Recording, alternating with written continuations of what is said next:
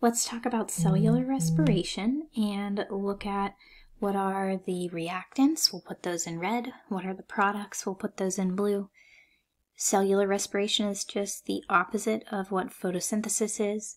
And so our reactants are going to be 6O2 or 6-oxygen plus C6H12O6, which is glucose or sugar. And that's going to give us our 6 CO2, 6 carbon dioxide, 6 water, and then ATP, which is going to be our energy, which is what we can use for cell processes. Whenever we look at cell respiration, what is important to remember is that all organisms do this. So all organisms do cellular respiration, plants included, because all organisms are going to need energy. So we're going to have our reactants. So we have our oxygen, we have our glucose. Remember, our glucose is long-term chemical energy. And so we breathe in our oxygen, we eat our glucose, and then we're going to get out our products. So we're going to get out ATP, which is again our short-term energy, water, and then carbon dioxide. All of these processes for cellular respiration, for eukaryotes, they're going to take place inside of the mitochondria. So if we're looking kind of inside of a cell and we're blowing up what that looks like, so we're looking at our cell, then we're going to go ahead and color our mitochondria yellow. So our mitochondria are going to be the organelles that are going to perform cellular respiration. They're commonly called the powerhouse, but this is because they help to create all of that ATP and all of that energy which organisms need. So if we expand upon what the mitochondria looks like, this is what we would see. What you should notice, I'm just going to color it yellow as well, but what you should notice is that it also has a double membrane, just like the chloroplast, and again, this is what we talked about with the endosymbiotic theory. For our mitochondria, we have our outer membrane, we have our inner membrane, we have our mitochondrial matrix, which is going to be the space. So mitochondrial matrix, this is going to be the space inside of the mitochondria. And then we also have what's called the cristae, and these are going to be the folds of the inner membrane, kind of similar to the thylakoids in chloroplast. So we have the cristae, which are the folds of the inner membrane, and this is where the electron transport chain is going to take place, or the ETC. And we'll talk about the electron transport chain later on. The mitochondria is going to be the site of aerobic cellular respiration.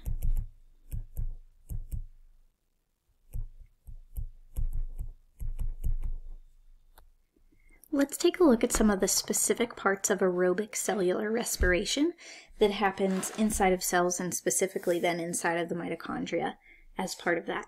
For cellular respiration, we're going to transfer chemical energy in the form of glucose, which will be a long-term energy storing compound, into chemical energy in the form of ATP, which is our short-term energy storing compound. So we're going to have 3 basic steps for aerobic cellular respiration. We will have number 1, which is going to be glycolysis.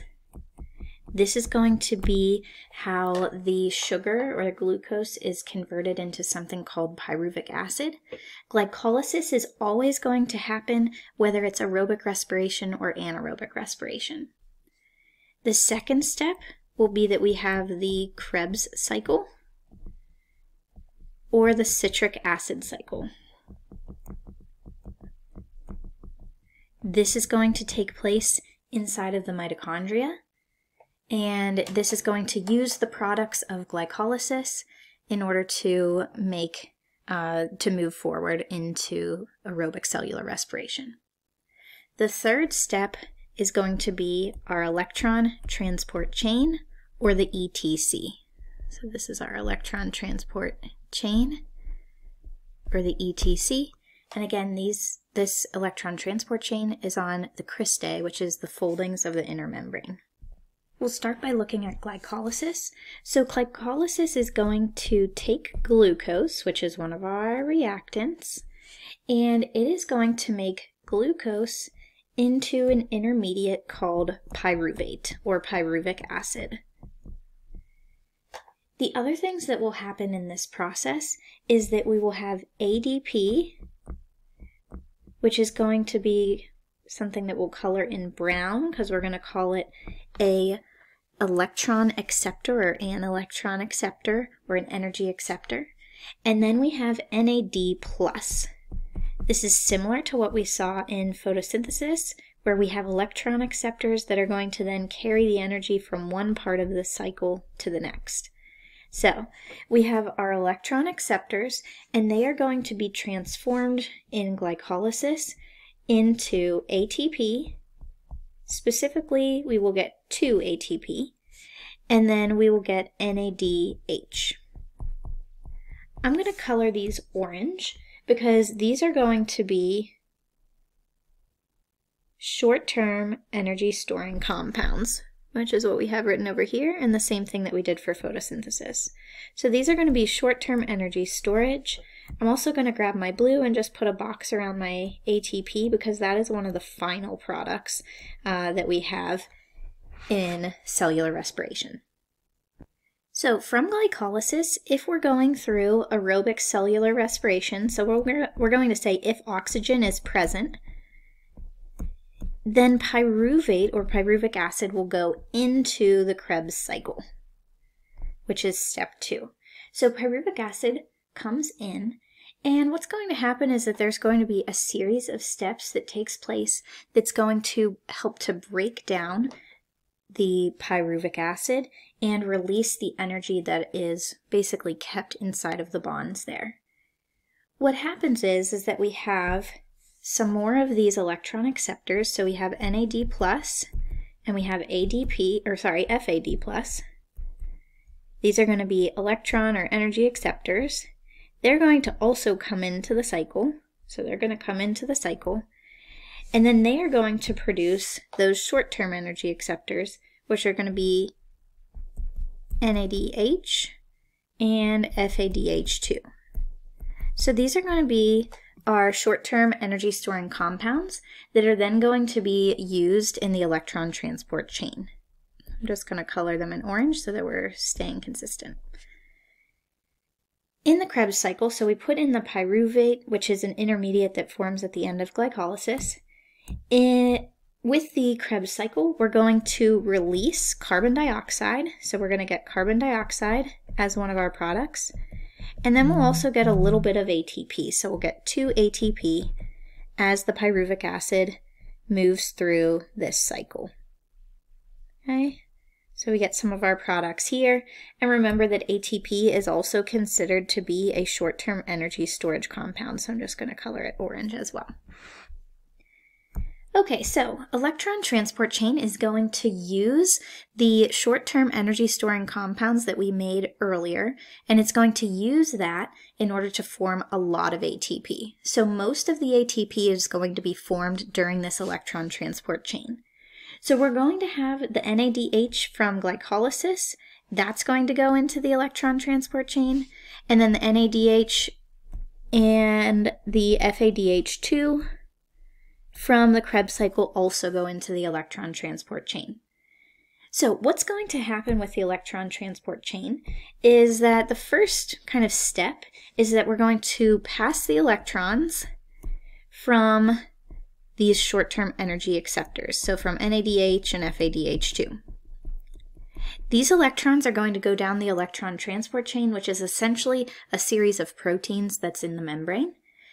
And then after they're passing the electrons, kind of at the end of the line, then oxygen is going to be the final electron acceptor. So it's going to accept the electrons, and then it's going to join hydrogen to form water.